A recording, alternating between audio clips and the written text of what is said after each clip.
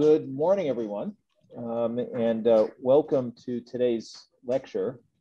We're very excited to have Dr. Kenyon Railey here today and tomorrow. This is, as you know, part of our Disparities Awareness Month, which was launched last week with Claudette Shepard, who gave a great talk at OBGYN. And for those who are interested, we have a whole range of additional lectures during the course of the month. So if you go to the GSM website, you can find them there, posted.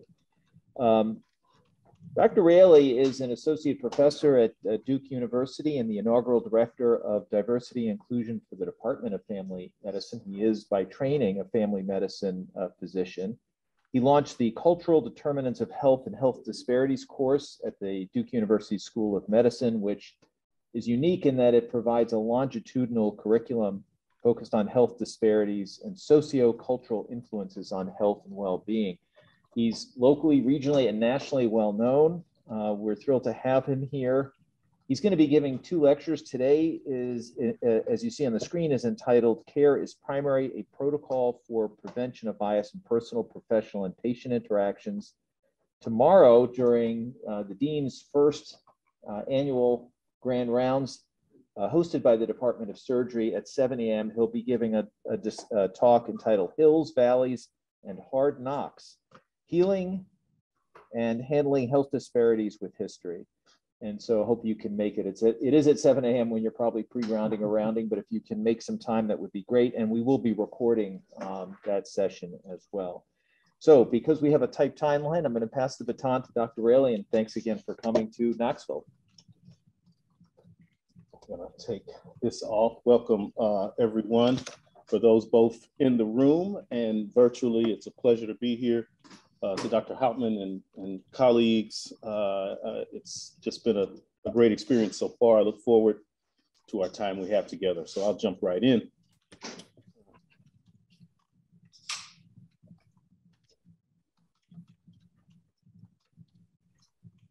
Looks like the slide is not advancing here. So I won't spend any time on the objectives, but I would like to just start briefly with two moments to pause.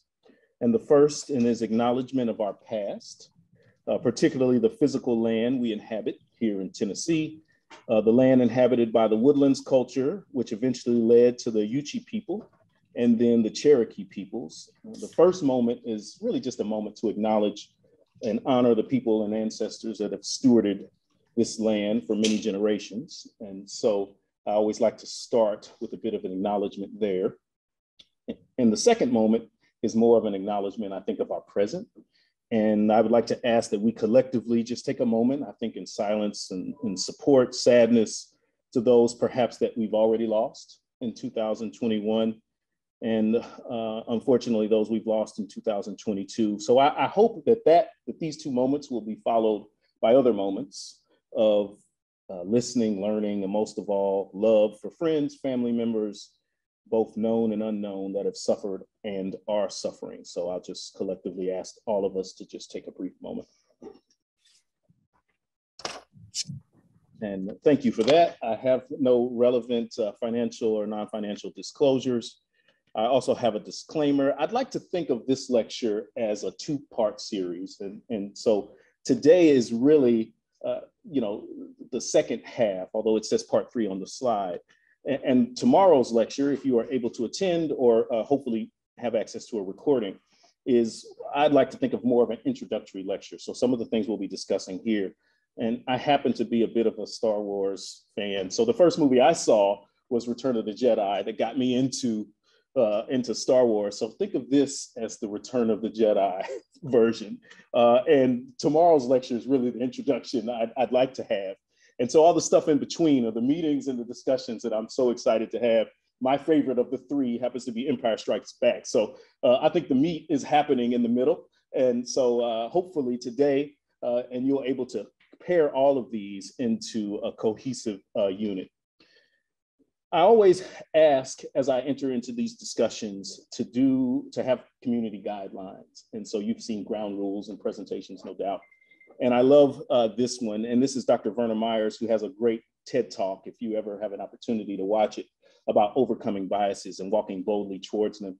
And what that means really is leaning in. I believe the magic happens outside of your comfort zone. So as we engage in discussions around identity, space, place, I really think we should become more comfortable with the uncomfortable and less comfortable with the too comfortable. So today I'll be bringing up some topics, perhaps for most are not new, but maybe in a way that might cause you to reflect a bit.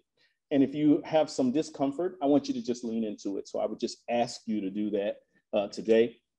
The second directive is accept and expect non-closure. I happen to be a science fiction person, so there's often things throughout my presentations related to science fiction. This is from the movie Avatar, and in the beginning, there's a debriefing, a security debriefing, where the main general is talking to everyone about the dangers of the planet Pandora. And what he's saying is, it's as head of security, it's my job to keep you alive. I will not succeed, not with all of you. And not that any lives are being lost today, but as it relates to bias, cultural humility, cultural competency, frankly, there may be people in the room, virtually or physically, that aren't necessarily convinced, or they feel that this is not the best use of their time. And I've accepted the fact that one lecture won't do it. I'm not here to convince you of anything. I'm really just here to engage in a conversation. I also firmly believe that as it relates to health disparities, culture, identity, equity, justice, there's a certain amount of messiness and lack of closure that's just going to happen. And I would like to believe I'm going to do a good job here today, but process really is product. So the process of being involved, and whether you listen for 5 minutes or 50 minutes, I think that's a product we can be proud of, but we're not going to tie disparities and cultural humility up in a nice bow and be done and say, hey, we're all better and we treat our patients amazingly now because I went to a lecture with Dr. Railey. I don't expect that, but I do hope that we can continue conversations. So in that vein, let's start with a story. I think it's apropos to this particular group that this is a patient that presents to you for chest pain, and they are describing chest pain like an elephant sitting on their chest. They have a history of hypertension, hyperlipidemia. Their blood pressure is there. As you can see, it's elevated at 155/95. The physical examination turns out to be normal. And the EKG has some changes, perhaps, that suggest something's going on. And the history itself and this individual's risk factors are concerning to you. And you recommend that this patient be seen by your amazing cardiology colleagues, and you are concerned about cardiac ischemia. And this patient says to you, that they want to go to the other hospital. They don't really want to come to this hospital. And they add that their mother died in this place and they haven't been impressed. They felt that they were invisible, that no one really explained things to them, and no one really gets me here. So people where I live talk about this hospital. It really isn't for us.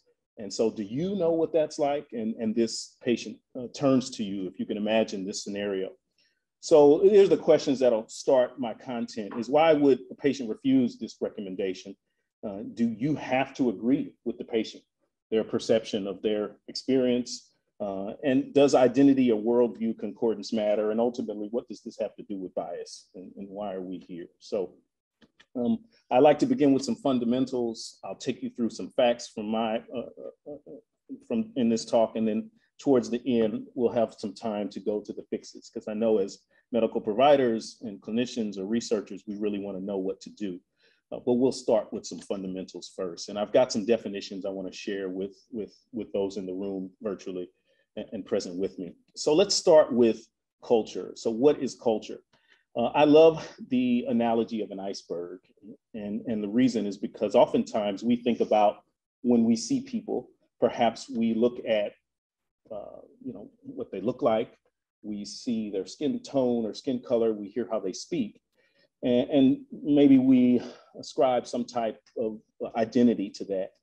But the culture to me is all the stuff beneath the surface. And I think all of us would agree that who we are is so much more beyond than what we can see. So there are things that we might assume about ourselves and others, but who we are is beneath the surface. And culture really is the integrated pattern of behavior and identity characteristics beneath the surface. And I would suggest to you that as we navigate people, both patients and peers, that the stuff beneath the surface is really where the magic is. And we as medical providers have an opportunity, and I believe a responsibility, to get to know those things beneath the surface beyond the statistical data that we see. cultural competency was something that evolved really out of some landmark reports in the early 2000s regarding disparities in care. And the notion was that cultural competency is something that physicians and medical providers needed in order to improve and enhance disparities. So there was a wave of cultural competency trainings that happened all across academic medicine and other industries. And it really was about teaching people about other cultures, right? And so while a noble intention, I ask you to self-reflect both now and perhaps later, is just being culturally competent or better at getting to know people enough to reduce stigma, disparities, and marginalization. And so cultural competency, while a great intention, may not actually be enough to impact our patients' lives. And so an evolution, I believe, that is an appropriate evolution is this idea of critical consciousness. And so critical consciousness really is based in critical thinking. As an internal medicine provider or any other type of provider, what you do every day is you take information and you synthesize it and you make decisions. And so critical thinking and thinking about differential diagnoses is what I also do in my setting. But critical consciousness is applying critical thinking and cultural humility and putting it together. It moves us away from these understandings of illness that are just based in science. And so the critically thinking and conscious medical provider really recognizes that patients and you don't exist in isolation. There are factors that were involved in them even getting to your clinic or to the hospital, as well as factors involved with you getting there in order to take care of them. And so critical consciousness is more than just understanding and othering people. It's about putting them in context of who they are and the spaces and places around them. And I believe that as a medical provider, we have a responsibility to begin to move more towards critical consciousness and not just the other, understanding what a person from a different place may think or may say. That's important, perhaps, if you're not familiar with that particular culture, but also understanding that individual's history and how they navigate who they are. So, somebody comes in with chest pain, right? Your job is to come up with a treatment. That's what we do most of the days, in addition to many other things nowadays. But ultimately, we want a treatment. Whether you're a surgeon, whether you're an internal medicine provider, family medicine provider, someone comes with a problem and you want a treatment.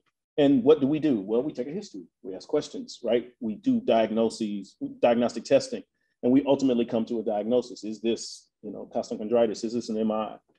And so critically conscious medicine is the same, right? You have a problem, bias, disparities, difference. That is a reality in medicine. And we want to end those things. We want patients to have equitable care. We want patients to feel valued. We want people that we work with to feel valued when they engage with each other. And so we have to similarly take a history. We have to similarly do some analysis. And so critical consciousness is the stuff in the middle. And part of the time today and other times in your life is doing that analysis. And it's something you have to keep doing over and over. There's various types of isms that impact our patients that we have to be aware of. Ableism, racism, homophobia, all these types of things impact our patients, they impact us. And so those fundamental definitions hopefully will allow us to understand that in order to take care of patients, we really have to start thinking more critically, continue to think more critically. And that involves a discussion or another discussion, if it's not your first, about bias. And so I'll spend just a little time, and some of this is review for many in this generation. This is part and parcel of their education, and others it's brand new. So I'll break down bias just a little bit, and we'll talk about why that's relevant to our case. So I think explicit bias is something, unfortunately, even in our current socio-political environment, we are seeing more examples of. And so that's a little bit easier to see, right? These are the external things that we might recognize, someone picketing or holding a sign or saying something about a particular group, right? And these expressions of explicit bias are, discrimination, hate speech, microaggressions, macroaggressions, and these are deliberate, right? So here's just an example of something that came out last year from a physician assistant in Texas that was for several years, it had a history of perhaps sending some xenophobic and problematic texts So this person's biases were on full display, right? Those are easy. We can pinpoint those if someone sends an email or sends a message or says something. Here's just something, I don't have time to show you the video. If you aren't familiar with the term microaggressions, you can use your favorite search engine and search for microaggressions as mosquito bites. And some individuals, wonder about this microaggressions, macroaggressions, is this real? And it's less than 2 minutes watch. So, and when you have an opportunity to watch it, if you have some skepticism around the idea of microaggression, I think they do it in a really inclusive way. So you can learn what that means. But those are expressions of explicit bias. What's perhaps more sneaky is this idea of unconscious bias or implicit bias, right? These are these attitudes that often happen unconsciously. And they come from, human development, and they encompass both favorable and unfavorable things. We need, in fact, biases to make decisions. We have to, and in medicine, you have to use data very quickly to make a decision. Oftentimes, it is life or death. And humans, I believe, have developed in order to make decisions based upon limited information. It's important. In fact, at any one time, there's likely a bunch of cognitive biases that are impacting our decisions. And I'm not going to go through all of these, but you'll have an opportunity. You can, again, search this, and I'll provide a resource list for you to see this, and some very interesting things that our brain is doing all the time. And I'm going to highlight a few of these. I like to think of biases as cognitive shortcuts, right? We have information and then we make decisions. So we need to do that as humans. If you hear thunder, you're thinking rain, right? Or does it always rain with thunder? Not necessarily. I like to use the example of I've been told that if it's late at night at 2 a.m. and there's a dark alley and I see a figure perhaps and I need to go through that alley to get to my car, all the information that I previously had says that's not a good idea. That could potentially be unsafe. The reality is that maybe it's Bill Gates in that alley, and he's waiting for the next person to walk through to hand them $1 million. Now, not likely, because that probably would never happen, but maybe it could, or maybe that's just a dream of mine for that to happen.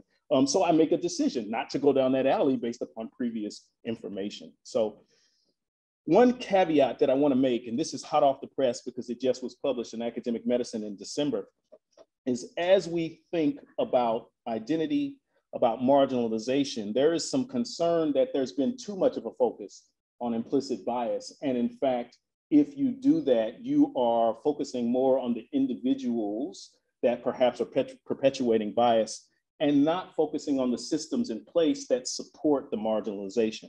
So if you are interested, there's a relatively new article that talks about the fact that various isms, like racism or any other identity group that potentially is marginalized, talking about implicit bias, and that is not synonymous. And so there needs to be a simultaneous focus on the realities that many patients and marginalized populations face. So I just wanted to give that disclaimer that there are limitations to just focusing on awareness. Just telling you that you're biased doesn't necessarily equate to the change in those biases. So I told some fundamentals with you, and I'm watching my time. Next, we'll share some facts. And two real take homes is that bias is human and bias is in fact here. So let's talk a little bit more about that. And the brain is so amazing, but it's also very tricky. So I'm going to talk to you specifically about how interesting your brain is and how it's working as you listen to me, talk to patients, go about your day. And these are the few topics that I'll just highlight briefly. The first is system 1 and system 2 thinking. So our brains are really operating on two systems. The old model is that bias is bad, like I mentioned, and good people just don't have biases, and I treat everybody the same, so let's stop talking about this. The reality is that that's impossible. And because the way our brains develop and operate, we are in either system 1 or system 2 thinking most of the time. System 1 is this fast, unconscious way of being automatic. You driving into work at this point, you don't have to actively think about it, how you got there, going to the restroom, you know where those things are. You've had one experience, someone told you, it's almost unconscious, right? You just do things. Some of you, the procedures that you do, you've practiced them enough that, it's pretty much automatic. And system 1 thinking is very, very useful. System 2 is more effortful, those decisions that we make where we have to process. So everyone is biased and we're operating in between system one or system two. The problem with system one, these automatic associations, is that it's very error prone, right? So as we take in information and make almost unconscious decisions and some conscious decisions based upon automatic preferences, there are many, many errors that can occur. And we're more likely to employ system one when we're tired, stressed, or time limited. And I can tell that there are people even likely under the sound of my voice in medicine that have been at some point tired, stressed, or time limited. If you are a medical provider in this day and age, if you are a resident in training, you more likely than not have been tired, stressed, or time limited. And in fact, you are likely to rely on your automatic associations even more when that is the case. So these biases exert powerful influences on both how we process information and then ultimately how we recall information. And here is an example. Now I'm hoping individuals on the virtual call can hear this. And I just want you to listen to this sound, and you should be able to hear it in the room. What you'll hear is a sentence, a spoken sentence that's been transformed by a computer to sound like gibberish. So, any idea what they said? No. Okay, we can hear it one more time. Okay, now we'll hear the real sentence. The Constitution Center is at the next stop. Does it make sense that time? Yeah, wait, was that the It was same? the exact same sentence that you heard the first time. No way. It's the exact same sentence. Your brain is always using prior information to make sense of new information coming in. So once you know what the sentence is, when you go back and hear the distorted version, you can apply that information and it makes sense. So from now until the end, the last time you close your eyes, you will never be able to unhear that phrase played in gibberish. But for those of you that have never heard it before, it didn't sound like anything until you were told. And what that means is there's priming that's happening. So you are constantly, what the individual said is that our brains are constantly using information that we are aware of and some that we're not aware of, and actually using that information to make decisions. And so biases, believe it or not, the things around us impact us. Much like that sentence, hearing the Constitution Center is at the next stop, you've been primed your entire life to have certain things that you believe. It makes sense. Our brains are really tape recorders that we don't have to actively be thinking, I'm remembering this for it to impact us. I like to use that example of thinking about bias, and it's close to lunchtime, so likely maybe showing you some spaghetti sauce will make you hungry. But you are what you ate. So as we think about where did these biases come from, so it's in there. So I'll show you what I mean. I like to think or use the dinner table perhaps as a proxy, at least in my home, where a lot of the values that I learned from my father and my loved ones happen at dinner conversations or lunch conversations, at least for me. And so that's when I learned about manners. That's when I learned stories that my dad would tell me about his day. And I learned a lot of lessons. And many of you, maybe that's your experience. But the reality is that you are what you ate, in the sense that throughout your life, you've heard positive things. You've been taught how to respect other people's opinions. You've heard messages in your life that were positive messages that hopefully affirmed you, or someone taught you how to do something. That has happened, hopefully, for many of us throughout our lives in some way, shape, or form. And those are positive. The reality, though, is that as it relates to priming, there are some of us, or many of us, that perhaps had an absence of a lesson or two, right? So perhaps there was a person missing that wasn't there to teach us a particular tenet that we learned later in life, or we didn't have an opportunity. Or we frankly heard some problematic messages consistently. And whether or not we adopted that, agreed, we are in fact products of the things that we ate. So you know how certain people are always late, right? Messages you might hear, and you can fill in the blank with whatever group you might have heard that. Or I'm so sick of this group of people making excuses. Or you can date whoever you want, but you better not bring home those types of realities happen to us as we develop. And we hear messages on television. We see things on television, mind you, and we hear things all the time.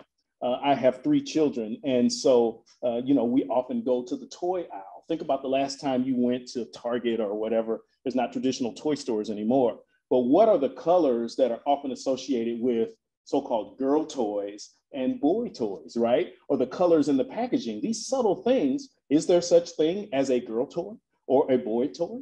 There really isn't. It's a toy. But yet we have these subliminal messages that impact us that we have just kind of accepted and we've been primed to believe. So priming is happening all the time. I'll tell you that priming and pattern recognition have impacted medicine and impacted us even in academic medical centers, right? So pattern recognition is something that is looking for patterns and seeing patterns where they don't exist. And once we formulate a theory, we pay more attention and we follow it. Specifically, when the academic medicine world, think about things like MCATs, USMLE scores, US News and World Report rankings, right? These things that within academic medicine, there's a certain value placed to them. But in realities, there's not a lot of data to suggest that your USMLE score, your MCAT score actually is going to indicate how good of a provider you're going to be. I know people that have perfect scores and they couldn't have a conversation if you wanted to, and people that have failed exams that are amazing providers, right? And likely some people under the sound of my voice. And so within medicine, we've created this culture in a way, and we don't have a lot of data to suggest that many of these things that we value actually are valuable. A more realistic and perhaps example now around pattern recognition, think about the news media you consume or you watch. This hasn't, and I'm not talking about badly about any particular group, but so notice how we are primed and the pattern recognition that happens. So what I did was I took a screenshot this morning of the news stories, both on Fox News and CNN. And so just for a moment, if you're able to, and I know it's hard because the image may be small, notice the types of messages that could potentially be sent to you as an individual that looks at CNN versus Fox News, and the way that words are very subtly used, perhaps to influence you and even your access to information just from the same landing page. And both places claim to be fair and balanced, right? And you could get very different stories just from clicking on one website versus the other. And that impacts us. So individuals may have access to information differently that primes them to believe a particular thing. And this is all fair and balanced news, but the story access is very different, right? About how we get information. So we're primed, and you might not notice this if you aren't being intentional about thinking about how there are other ways to look at media. You might not recognize how you are being primed. I'll give you an even more example, a realer example. So this is a screenshot of a website that was reporting after Hurricane Katrina. And at the top, what you're looking at is the words describing an individual that was in water getting food. And what it says is a young man walks through chest-deep floodwater after looting a grocery store in New Orleans, right? Now, individuals on the bottom, and you can look at you can make some assumptions about the race or ethnicity of the person. Looks like a person of color. The person in the bottom, 2 residents wade through chest-deep water after finding bread and soda from a local grocery store. So quickly, just looking at that, one person looting, other individuals finding, right? And it's very subtle, but if we aren't intentional and start to recognize that we're being primed, in fact, that could reinforce some biases about riots versus protests or, certain groups if we aren't very intentional. So I'm just giving you an example. I, in a way, tricked you. And as you all were listening to the story, who did you picture? What was their gender? Now, my voice was the individual patient. So perhaps you pictured a male, perhaps you pictured a Black male. But in fact, there was no information about that individual's race or ethnicity in the case that I began the session with. So in a way, you had been primed and your pattern recognition, well, this is someone complaining about the hospital. And perhaps you assumed that this was a man. Well, this description could be a woman saying, I don't feel like I'm seen. People don't listen to me. So again, it's very subtle. Even me, right? So you noticed if you looked at my title slide. So this is my title slide, and I'm not here to share any of my titles, but just notice my name, right? My name's Kenyon Railey. I actually go by Kenny, and my pronouns are there. If I had perhaps led with Kenny, even something as subtle as our names. We know that there's plenty of evidence to suggest that names impact decisions, resumes, all those types of things. What if I had listed my pronouns as a they or them? What assumptions or conclusions would you have made about me, right? And perhaps you also noticed that I'm a family medicine physician. What if I said I was a neurosurgeon and I had an MD and PhD? Would your listening of even the content that I'm sharing with you be slightly different because of those notions of value that we place around, degrees and certain specialties, right? If I start talking about the brain as a neurosurgeon, is it different than as a family medicine provider? So the reality is that pattern recognition, priming are dangerous. They're useful, but they're also dangerous. And there's another thing happening called selective attention. So all of you take a moment and look at this CT scan. And this is a CT scan of a 50-year-old male who had a cough for 4 months. And I would like you to tell me the most likely diagnosis. So take a moment and look at the CT scan. Hopefully you can see the problem. It's pretty obvious to me as a family medicine provider that often looks at CT scans, never. I just read the report. So hopefully you saw the problem here. And this is cartoon gorilla lung, right? You all see that this is the problem right there. So that's the diagnosis here on this CT scan. And so this actually was a study that was done with a group of radiologists where they asked them to read this chest CT. And this is not a knock on my radiology colleague. And it turned out that 20 of 24 radiologists failed to notice the gorilla. And what that means is that our brains work in a way that we can be easily distracted and easily fooled. And so selective attention or inattentional blindness is seeing some things and not others, depending upon where our focus is. And again, not a knock on our radiology colleagues, but me telling you, look at this CT scan closely, you all were in your medicine likely, I want to get this right. I need to know what this diagnosis is. And likely many people missed that gorilla, right? And so that is happening. And it's important. And if you think about bias, cultural humility, cultural competency, if we don't actually spend some time to focus our brains on it, it's very easy for us to think, oh, I'm good. I treat people great. I don't see color. I treat everybody the same, right? I'm an open-minded individual.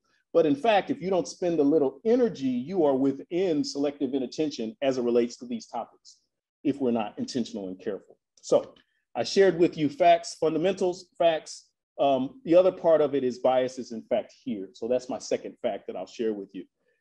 And the reality is that discrimination, marginalization is a reality for our patients and ourselves. So this is just a screenshot briefly of a study where the Robert Wood Johnson Foundation was asking individuals about instances of marginalization, discrimination in various settings. And what this is just showing you, the take home, is that most everyone is experiencing some level of discrimination and bias across identity groups. And yes, some groups more than others in certain instances. So that's the take home, is that unfortunately bias discrimination is quite widespread for many identity groups. Within healthcare, there's plenty of evidence to suggest that certain groups consistently are experiencing marginalization, potentially discrimination more than others. And whether or not you agree if it's happening, perception defines reality. So if these individuals believe they are discriminated against, in fact, they respond and act in ways that may result from feelings of discrimination and marginalization. And the real take home from this slide is not to highlight any particular groups suffering more than others. This isn't the discrimination index presentation, right? I'm not trying to say that, well, being this way, it makes it worse. But if you have multiple identities, it does impact you in different ways. So if you happen to be LGBTQ and you are an individual of Native American identity, your potential instances of discrimination go up. And we have to recognize that as medical providers, because we are both part of the system, but we are also part of the problem. Bias is in fact here in the hospital and the clinic. And again, there'll be a link to these studies so you can look more closely at them. And this was a study that was done just a few years ago in Virginia, where they were able to show on the right that individuals within medical settings held some potentially false beliefs about certain groups. And this is along racial or ethnic lines, but if you are able to see it, or screenshot it. I'll read you a couple of the things on there. And it shows that first-year medical students, second-year medical students, third-year medical students, and residents held these false beliefs. So Blacks age more slowly than whites. And medical students believing somehow that aging is different. There's no evidence to suggest, although you might hear some jokes and things like that. In fact, there is no evidence that somehow people age more slowly. Blacks' nerve endings are less sensitive than whites. Whites have larger brains than Blacks. Black skin is thicker than whites. Blacks have a more sensitive sense of smell. Now, you may be listening to this saying, this is ludicrous, right? This study was done in 1917. How could this be done in 2017? The reality is that the priming and the messages that we've received, unfortunately, even within medicine, these folks are in training right now, right? And if anybody went to the University of Virginia, maybe you filled out this survey several years ago. The reality is that bias is here too, right? Bias is in our notes. Here's a study that talks about stigmatizing language and the transmission of bias in the medical record. And the take home from it was they were able to show that certain words within the medical record impacted a provider's treatment recommendations. So what we say about patients and what we read about patients impacts us. I'll bring it even closer to home. How often have you heard a presentation where someone started with, this 50-year-old pleasant patient was coming into the office. Oh, she is just a joy to take care of. She's just so kind. And then you hear a patient, boy, oh, we've got this 50-year-old train wreck, frequent flyer coming in. How that impacts you. So the bias is transmitted in how we even talk about patients. One of the new, there's lots of studies coming out about perhaps taking out race or ethnicity in that first sentence. 50-year-old Black male, past medical history of hypertension here for hyperlipidemia and chest pain, right? Adding in the so-called race versus if I say 50-year-old male, what image comes up into your mind? If I said to you, 25-year-old patient, no past medical history here for chronic back pain, and I say 25-year-old Black male, no past medical history here for chronic back pain, automatically, because of our associations, our priming, and it's not to pick necessarily on African-American, you can insert anything, right? Female, substance abuse user, somebody perhaps when we put former substance abuse or substance abuse was 20 years ago, but somehow it's still on their medical record. And then they come in and ask for a pain medicine and we're like, well, it said you have substance abuse. That was 20 years ago. They've been clean for 20 years. It has nothing to do with them now. Maybe, maybe not, right? It's so bias is being transmitted in our medical records.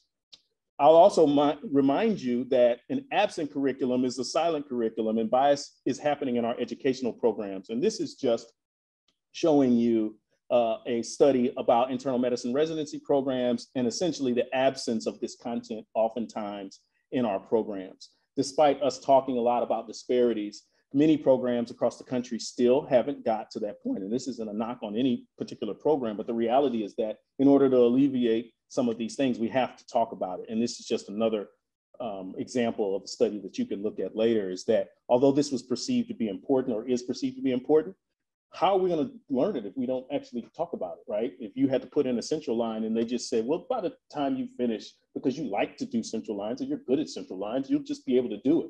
Well, we have to actually do it in order to practice. So cultural humility is something we have to practice, we have to learn about. I would suggest to you that bias is built into what we do and who we are as medical providers.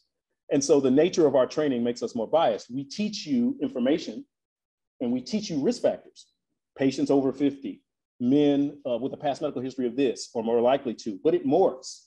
It does morph, at least how I trained and where I trained, it morphed. So it became patients with Medicaid, patients with back pain. What about we say about other providers, right? Nurses or doctors are like this. What about PAs and NPs? Here's just a fact in my institution, not here, right? Specialty bashing. I'm certain no one has ever heard anyone talk badly about another specialty, right? And unfortunately, that's bias, that's real. So here's just a quick interlude of a website that talks about what your socks would look like by medical specialty. And I'm apologizing in advance. This is not me. This is from a website, but it is things that we see. So emergency medicine, it's a sock, but just to be sure, and they're getting a scan, right? Orthopedics, bro, check out my bone socks. What is that saying about people that go into orthopedics, right? Radiology, socks, cannot rule out stockings, slippers. Recommend clinical correlation. How often do we see that? And we're like, oh my gosh, our radiologist colleagues cannot, recommend clinical correlation. Of course, psychiatry, time's up, right? They can't even get the socks together. People that go into psychiatry are just, so I'll pick on my own specialty as well. But the reality is that this stuff impacts us. It impacts specialty choice. So internal medicine, get comfortable. This is going to take a while. You all can relate to that. Family medicine, unable to afford new socks. So, I just add that. What's the big deal? Well, I'm running out of time, and I want to get to the fixes piece. But biases impact our decisions. I hope you leave here knowing that. And they can be very problematic because we're blinded to instances where they're not accurate or they don't align with our expectations. So our decisions are being impacted. It's a big deal, and we have to talk about it. We have to think about it. So in these last 5 minutes or so, I will zoom through the fixes, and hopefully these will be useful to you. I just want to remind you again, awareness is not enough. Awareness is important. Leaving here convinced that, yeah, I'm biased. It's not enough. We have to do some action, but we'll talk about why awareness still matters. I'll zoom through these next few slides to show you that there is evidence to suggest that bias is real. And there's plenty of articles out there. This isn't just Dr. Railey's opinion. And I don't have a particular agenda other than to improve people care, not just patient care, but peer care, our residency colleagues, our friends, our loved ones. And there is some evidence, it is mixed, full disclosure, about the interventions related to bias. It is mixed. And so we don't have a smoking gun, so to speak, a magic bullet to fix bias, but there are a few categories that are useful. And I based my fixes in these categories. So the most effective strategies to mitigate bias are exposure to counter stereotypical exemplar. So essentially thinking about people that don't fit the stereotype or bias intentionally. Identifying yourself with the outgroup, so having exposures with individuals that don't look like you. Evaluative conditioning is more about, again, being intentional about pairing certain ideas and concepts that potentially could be negative with positive ones so that it reduces the negative thoughts. And dealing with emotions actually has been shown to reduce bias. So I'll warn you, many of these things that I'm going to talk about in these next few minutes are individual level recommendations. But as I said to you, there are structures in place that just being better at this is not enough. There are things currently that are set up, unfortunately, to create difference among people. We have to be honest that, we live in a society that separates people in many ways. And so I do think, though, that the more awareness we have, the more time we reflect and work on ourselves, it does impact the system, but we have to work on the system as well. So what are my fixes? And this is the protocol piece that I'll try my best to get through in these next few minutes. And I've got a few of them, and I'll just jump right in. And there's only one slide each for these, so we'll go quickly. Be conscious, be curious, be counterfactual, be culturally minded. You all see that I like alliteration, right? I wrapped myself in like a pretzel trying to find words that all started with C. So let's start about be conscious. I've already told you that awareness matters. And I would just encourage you to not necessarily go the woke route. I think we've got some problems nowadays with this concept of woke. It's particularly and problematic, almost too woke. It's hard to talk to folks that are too woke. I'm not talking about that. I'm just talking about being conscious of your biases and thinking about critical consciousness. And that involves being curious. So curiosity is about an urge to discover and investigate. It moves you beyond statistical facts. So when you meet people or when you see data, you're simply asking questions. So I want to encourage you to be curious about the people you meet, be curious about the decisions they make, be curious about your own decisions. Why do people behave the way that they do? And how do they make that choice individually?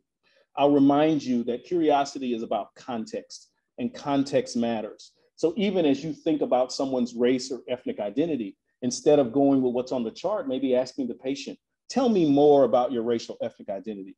Tell me more about your gender identity. Tell me more about who you love. I put in all of my new patient notes, I asked the patient, what are 3 important things about you that drive you at this stage in your life? And I actually document those in my chart.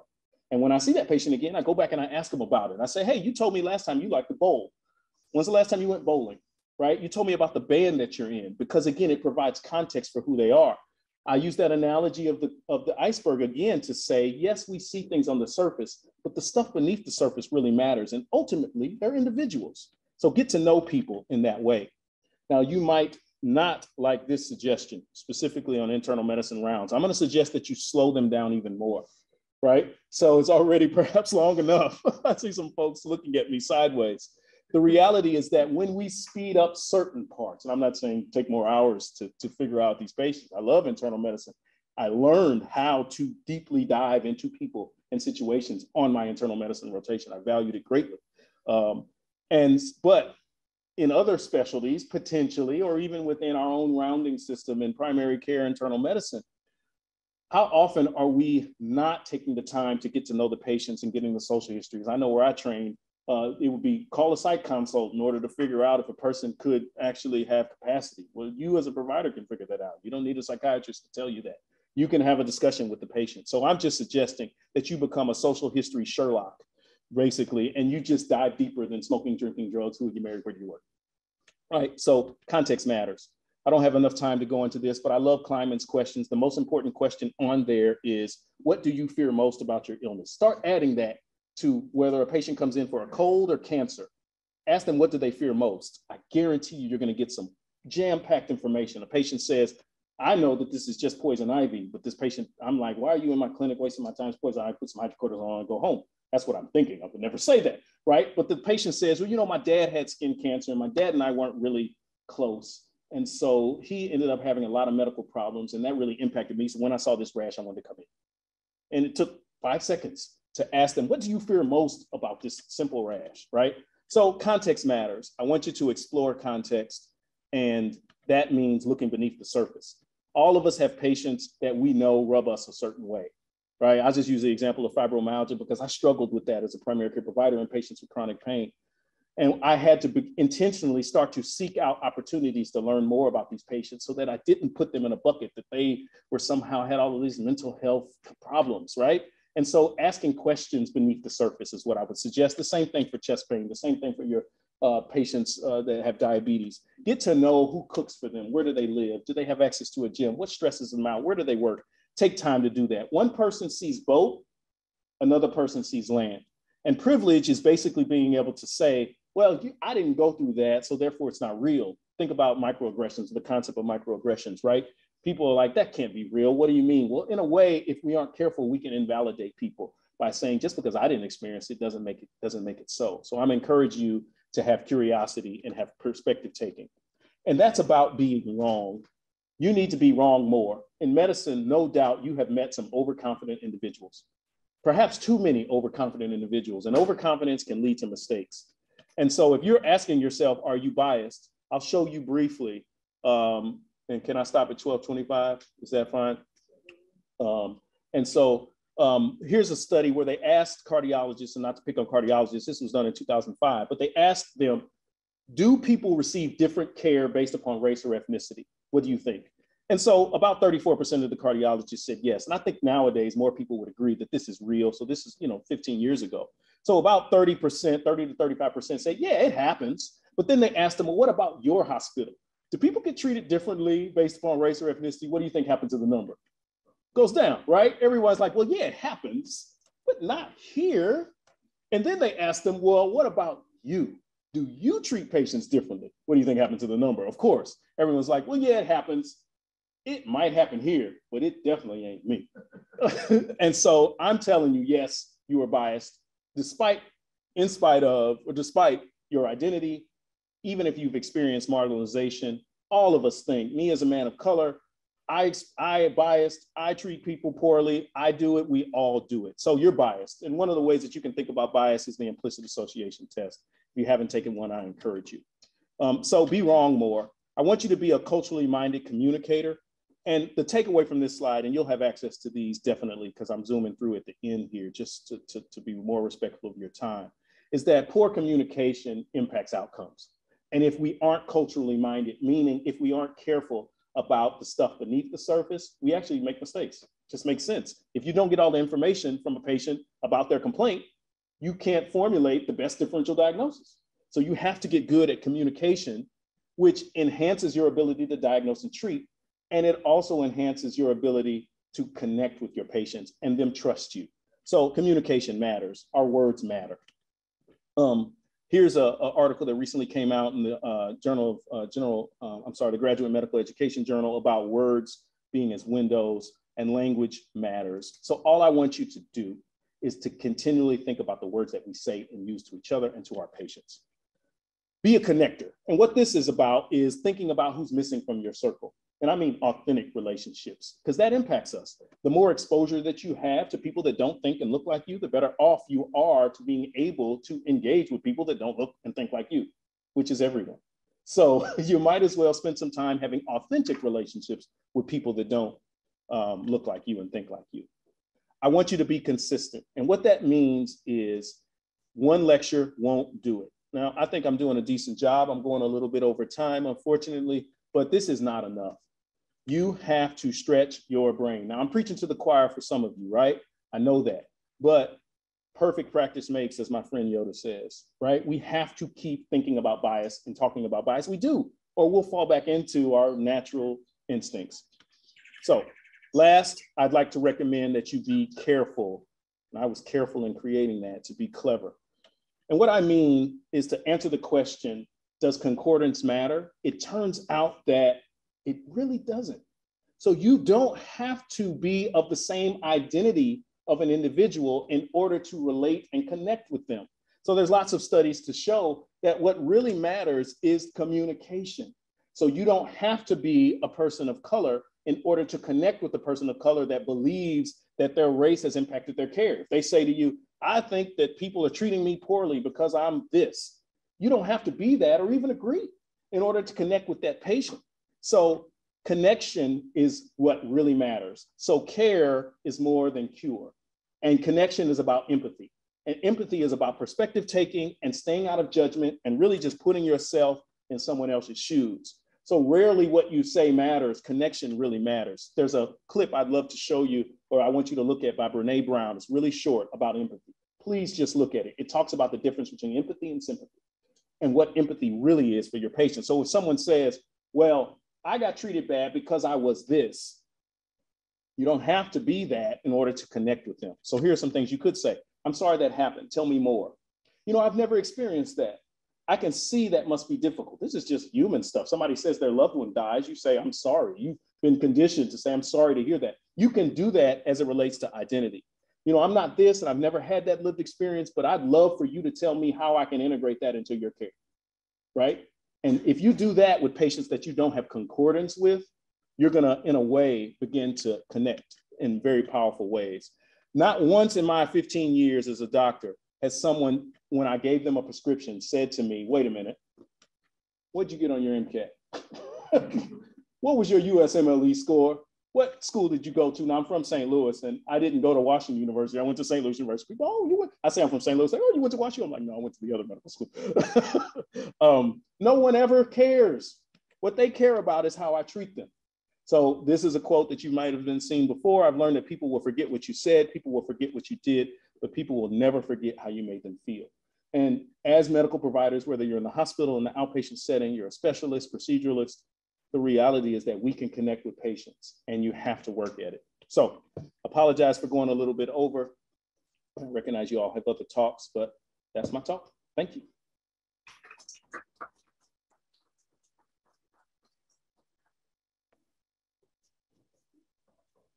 That was absolutely tremendous and makes me think of two quick vignettes.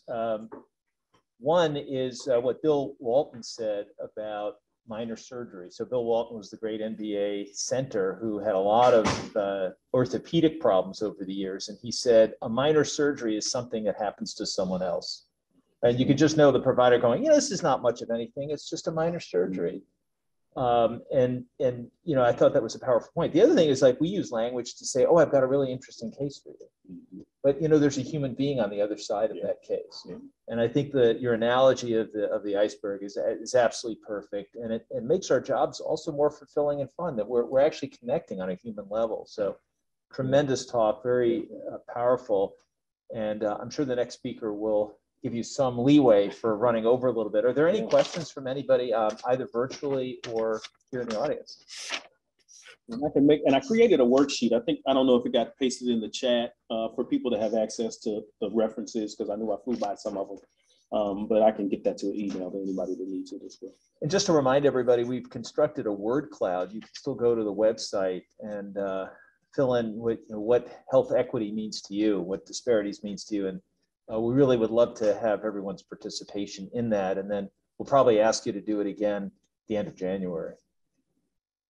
Terrific. Thank you so much. Thank you.